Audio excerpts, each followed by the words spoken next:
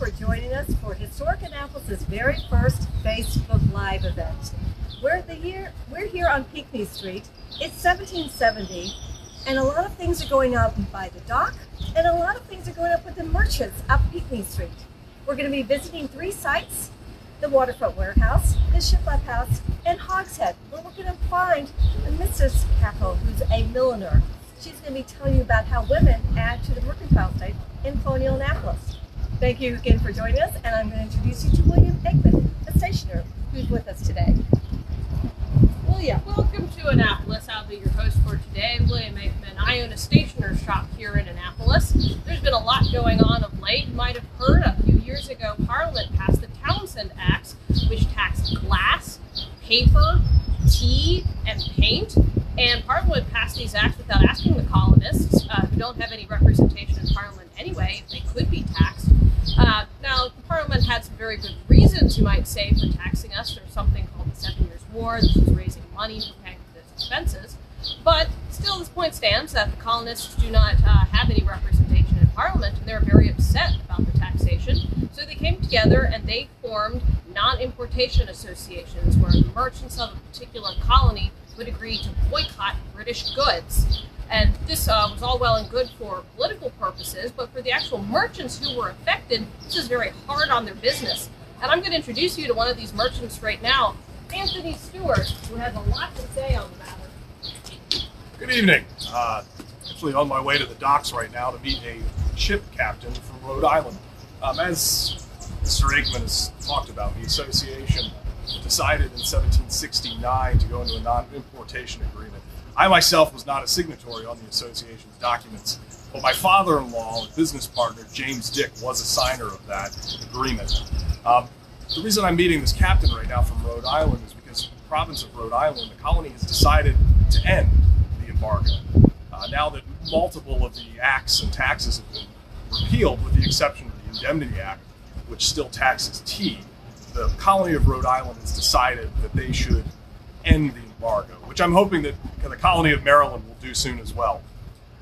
You may ask why would Rhode Island end it but Maryland is not. It's a simple matter of, do we want to continue with this embargo, hurting ourselves, hurting the merchants, the vendors, the shopkeepers of this colony, or do we want to simply hope for a Pyrrhic victory to end the taxation on tea, something that we as merchants don't even import into this country? So I'm hoping that he can shed some light on what's going on in Rhode Island to see why they've ended their embargo when we in Maryland haven't. It's not that they haven't been trying. Only last week in Prince George's County, they took a vote to end the embargo, and they voted in favor of keeping the embargo going until the tax on tea would be ended. I myself in this warehouse here holding, it's very bare at this moment, as we've been in the embargo for many months and have yet to get anything in.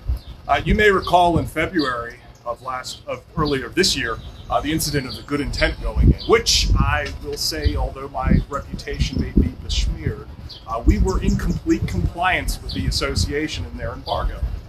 You see, it's all a misunderstanding if you've never heard.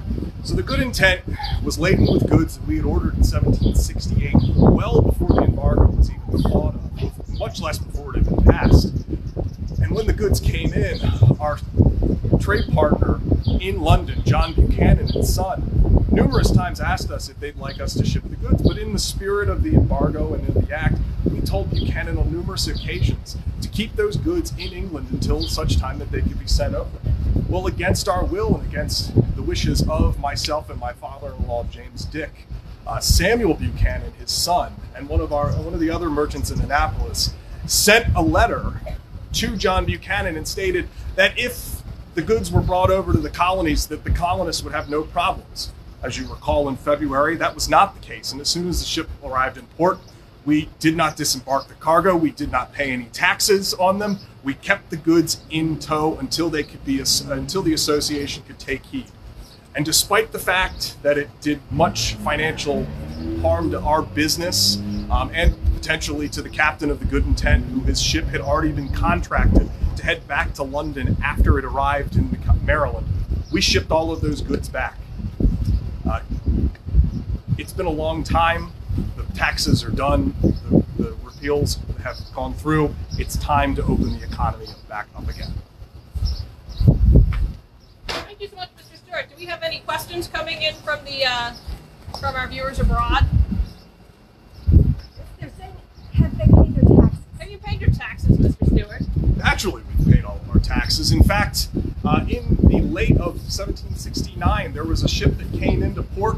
It wasn't one of my ships, wasn't goods that belonged to us, but as it had been sent over before the news of the trade embargo, which, by the way, our contacts in London were in full support of, and the unfair treatment of the colonies, they stood fast with us. But when a ship came in that had disembarked from London before news of the embargo to Maryland could have been made public to them, it arrived in this port. When it did so, we decided to purchase all of those goods and be held in our warehouse until such a time that they could legally be sold. So yes, we paid the taxes on them, but in the spirit of the embargo, we have done nothing with those goods until they can be legally sold within the confines of the embargo that was signed. Thank you for being a good subject, sir. Walking up the street, I see a gentleman of my acquaintance, John Flack, an infamous sailor. Good evening, William.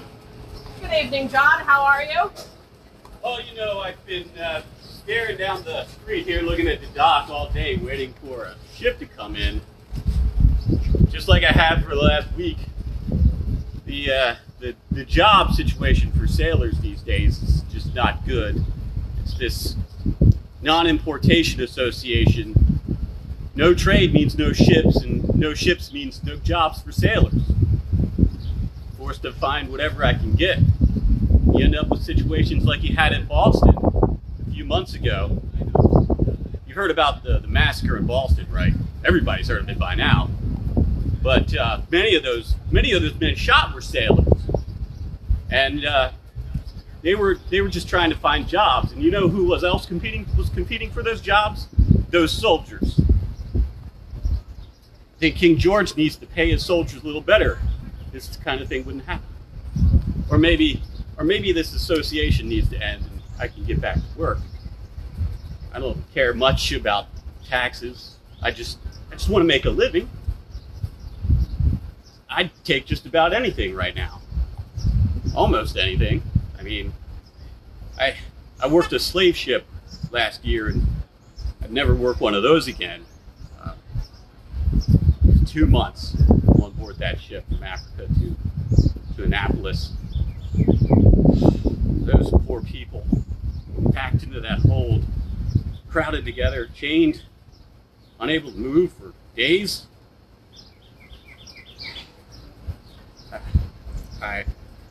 It was hard. I can't even think about it. I need to stop thinking about that. It doesn't look like anything's coming anyway, so I guess I'm just going to head back to my lodgings. Maybe I'll see what Mr. Gibbons has on the menu up the street. How long have you been at sea? My last trip, I spent 3 months. I took the ship over to Bristol and then back here to Annapolis. It's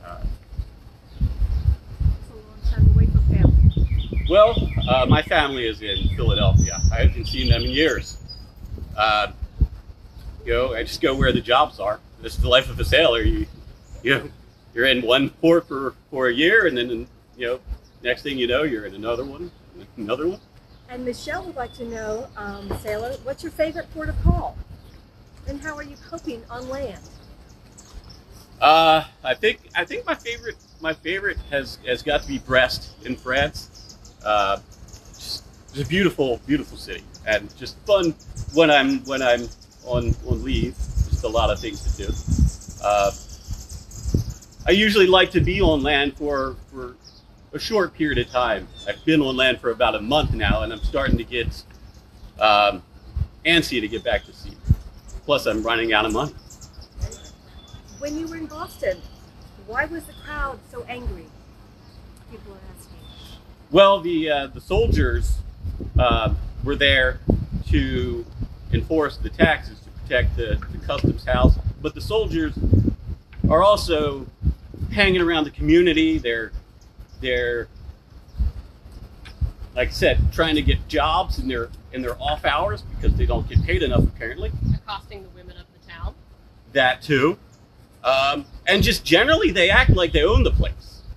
And you end up, they buy things on credit and don't pay off their bills. Particularly the officers of the 29. That was the complaint, I understand. Well, I never encountered any of the officers, but some of the privates I had, and believe me, they were not people I want to associate with. But I don't know if you've seen Mr. Revere's engraving here showing the incident. This came in of late, demonstrating what happened, soldiers firing into a crowd. The most shocking sight for any British subject to see. Shame. It turns my stomach, but I see up here. Dusty! 1, 2, 3, 4. What do you have for dinner, sir? Well, you look absolutely famished. Well, come on close. I have something here for any appetite. As you can see, I've got here pasties. I have behind me as well excellent small cakes, Shrewsbury cakes, and gingerbread. Now, if a pasty suits your need, inside of these wonderful pasties, you'll find excellent fine pork, freshly butchered here in Annapolis. Also, I picked up some onions and some potatoes, recently purchased from London town. And I even managed to pick up some apples from Connecticut back when they were first harvested. Now, mind you, they're still just as crisp as when they were first plucked from the tree. So all of those are in these beautiful pasties here. Maybe one of these excellent small cakes will suit your desire. Here we have inside these, we have currants, and it's even topped with a wonderful frosting. Perhaps something a little bit lighter with a lemony twist. In the middle, we have those Shrewsbury cakes. Or on the far right, this is a popular one back in England.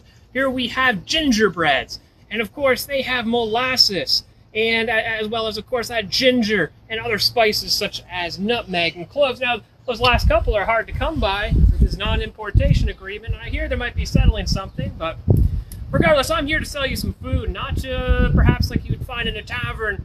Fill your bone box with the philosophy of a pumpkin gentleman. Now here, I will sell you an honest piece of food and send you on your way. Is there something I can help you with? The Shrewsbury.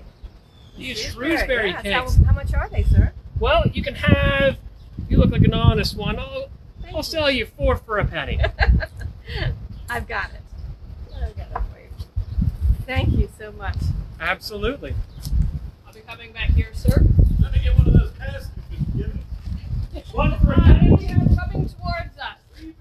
Good day, Miss Elizabeth. How are you doing? Good day, sir. I'm doing quite well. What do you have in your basket?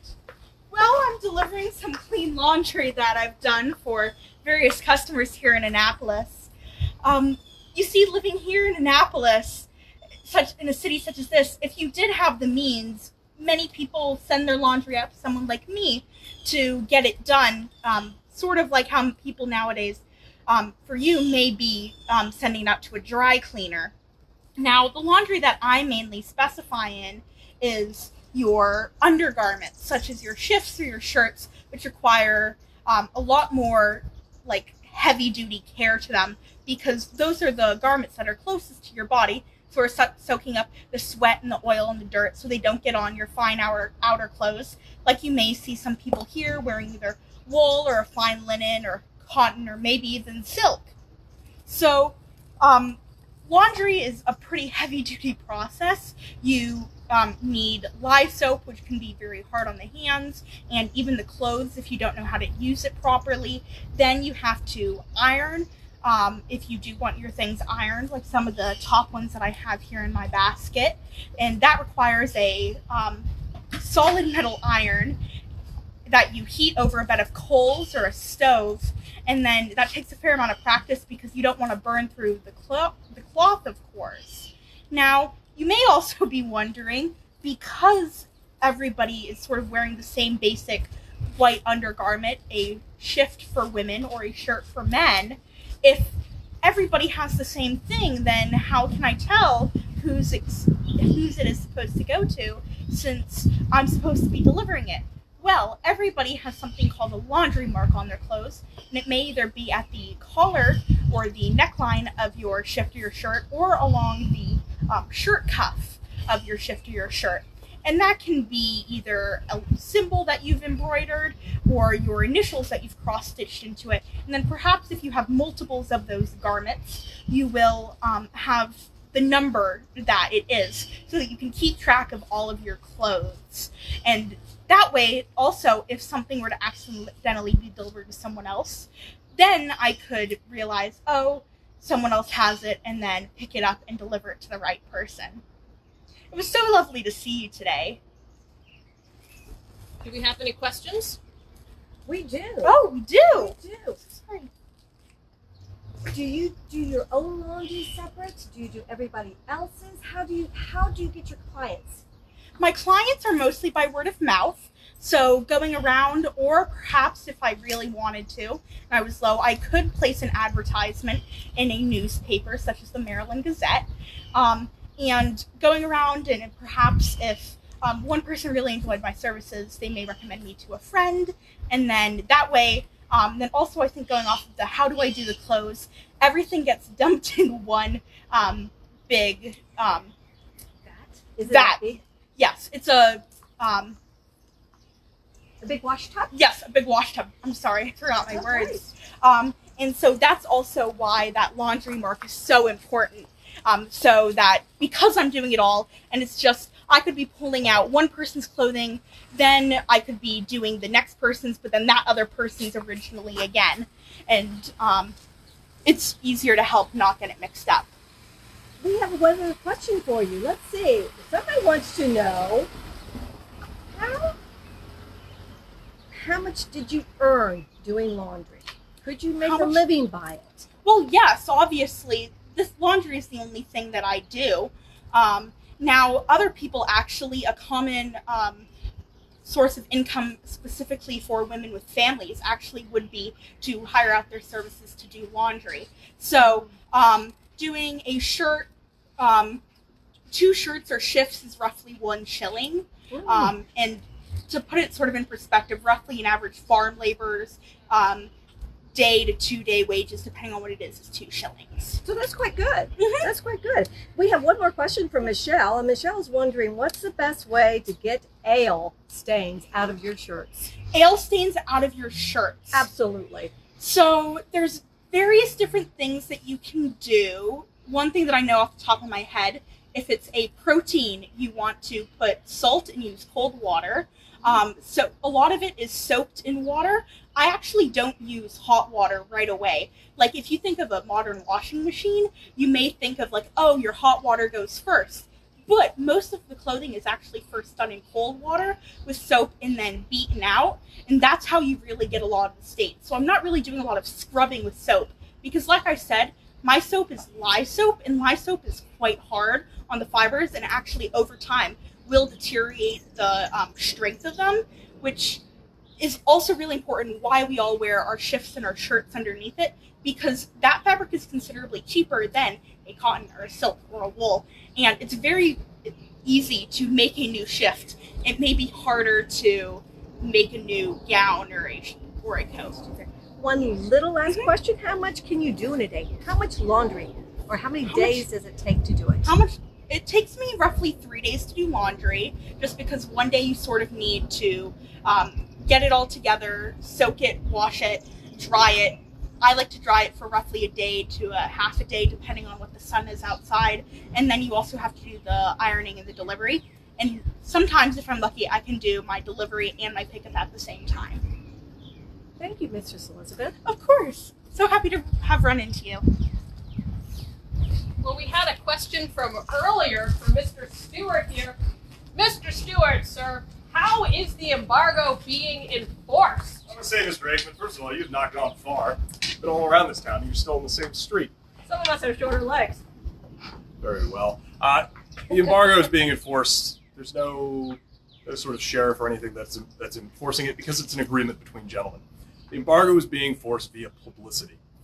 Most simply, everything is being published in the Maryland Gazette. We know exactly what's going on. Every single time a ship arrives in the harbor, people know that it's going to be there. Someone knows what's on that ship. If it's something that's not supposed to be on that ship, someone's going to know about it. They're going to tell the publisher of the Maryland Gazette, and they're going to publish it in the paper. So everyone's going to know that Anthony Stewart, James Dick and Company, any other merchant in this town is violating the embargo. It's going to be published in the Gazette, and everyone's going to know about it. If it becomes even more of an event that something should happen, that there are embargoed goods and people are doing what they're not supposed to be doing, you may go another step further, and a pamphlet will be published. There was a pamphlet outlining all of the proceedings of when the good intent arrived in port in February that was published after the Maryland Gazette articles came out regarding it. You can read it. I believe the state has free copies of it that they're distributing if you know where to get them. So the only question we have, Mr. Aikman. I believe that is the only question that we have right now. Thank you so much, Mr. Stewart. Very good. Enjoy your evening walk. Good day, Miss Raffle. Good evening.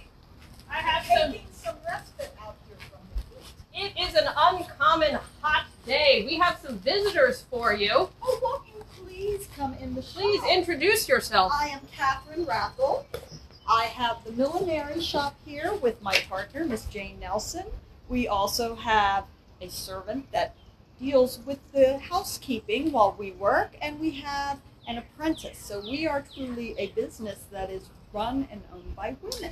Won't you come in and see what we do have for sale?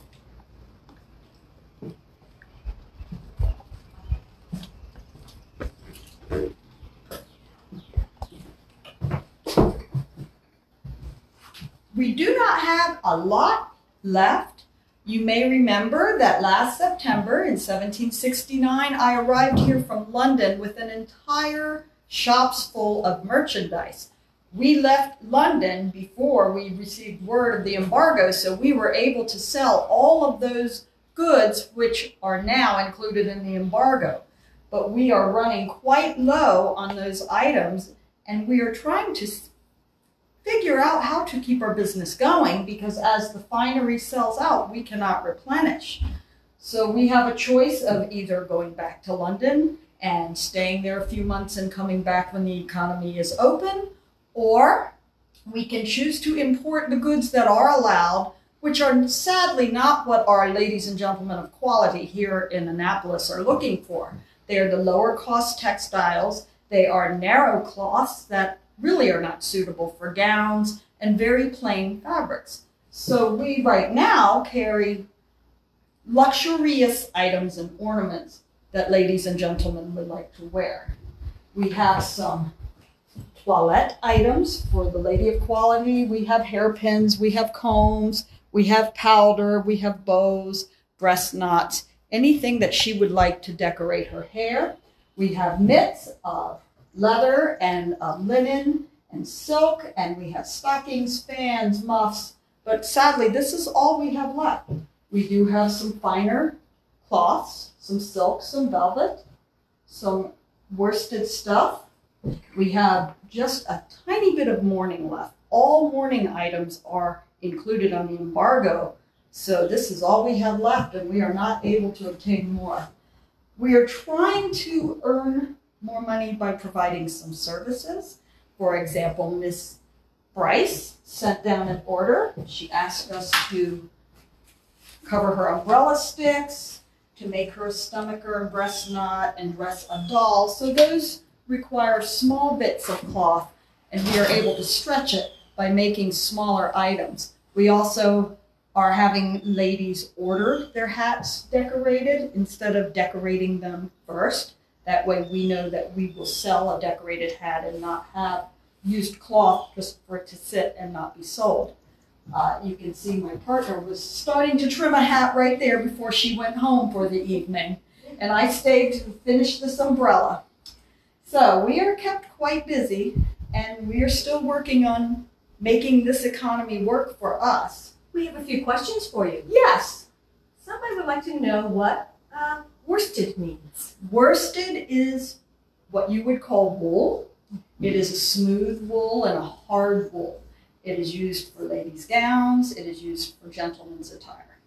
Very nice. And do you plan to buy homespun textiles? Yes, we do. We have found a few spinners and a few weavers near Annapolis, and we would like to carry some homespun. We need some way to sell and make money, so We will do what the market asks us to do. Wonderful. And Phil Boss wants to know what goes into making hair powder. Hair powder. How do you carry it? Well, some has crushed bone, some has wheat flour. It has scents such as cloves or lavender. It also has lard that we must boil and make sure it is clean because it has to moisturize. Oh no, that is the pomatum, has the lard. But the powder is scents and white powder, which Very is nice. usually wheat powder. Thank you. Somebody is also admiring some of your wares over here. The muff, I believe, and Yes. little things. Can you show us some of those? This is a silk-covered muff. It is filled with down. Mistress, did you make that? Yes, indeed. And we have a local painter that paints the silk for us if we would like. So Pictures. it's a miniature almost, isn't it? Yes. We also do cover fan sticks. I have one that Miss Bryce sent that is in, you can see it is worn out, and with ivory fan sticks, of course, Ooh. we do want to reuse them, and that's a nice way to use small bits of silk that we have left over. The summer's upon us as well. Do you carry parasols? Parasols, umbrellas. Umbrellas? That is what this is. Oh, This one is not oiled. This is just silk, so this would not be used in the rain. You would have oiled cloth for a umbrella to resist the water. so that's certainly for our warm weather season coming up. on us Indeed. right now. You have a lovely selection of hats as well. Yes. Could you tell us about those? We have a plaited straw hat. This is very simple. It has silk binding and silk trim. Beautiful. And then the others began as plaited straw, and they've been covered with silk and decorated.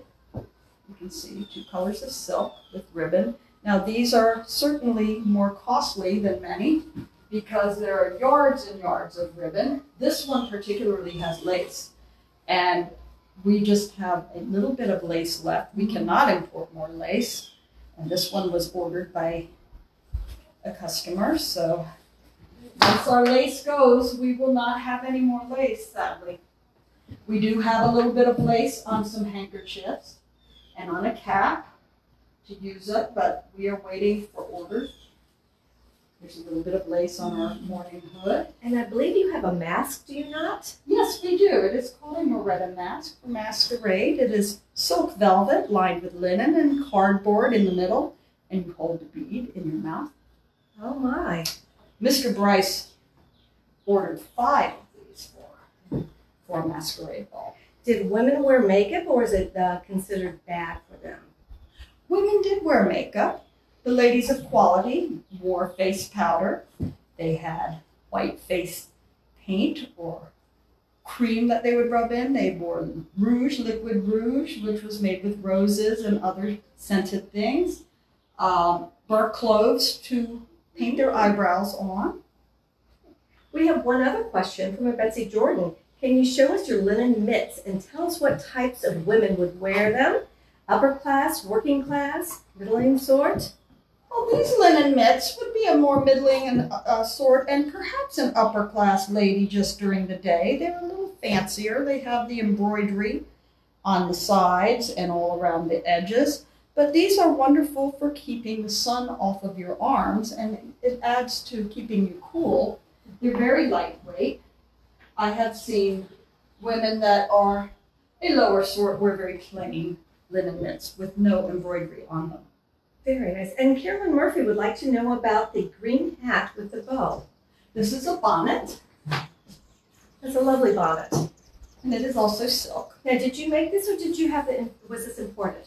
No, we made these. Excellent. We order plain hats and hat forms and decorate them here. Milliners do a lot of hats. You can buy them, but we find that we prefer to have our customers choose how they want their hats covered. Sometimes they will bring cloth to us to have a hat match a gown, and then we will use their cloth to cover.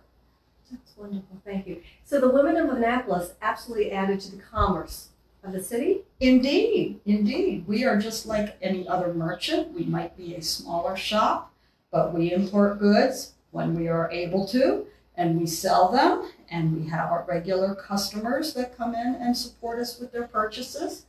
And in this shop, as I mentioned outside, it is all women. You have 2 milliners, you have an apprentice, and you have a servant.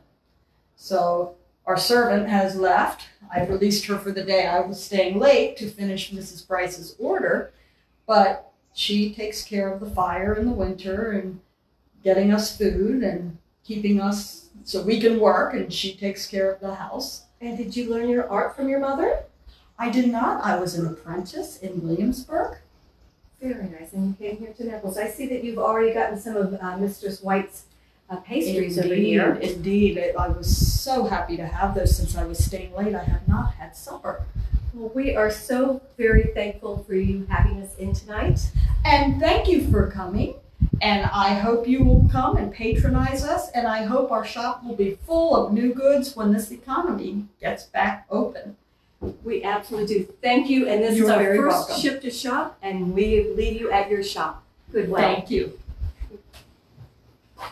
Thank you all so much for joining us this evening. It's been a pleasure to get to hear your questions coming in. We're going to have a last time here for questions if anyone else has anything to ask before we say goodbye. The only other question that we haven't missed was the hair powder and the pomatum accessible to all or just reserved for the well-to-do and the wealthy? Anybody can make them. There are books of instructions on how to make your own. So I would imagine if you chose to make your own, you might save a few pennies. Thank you very much. Again, thank you so much for joining us this evening. Please make sure to follow us on whatever social media platform is your preferred one so that you can see all of the wonderful things that will be coming up at the Bega House and other historic Annapolis properties this summer as we begin slowly reopening. It's been a pleasure to have you with us. Stay safe.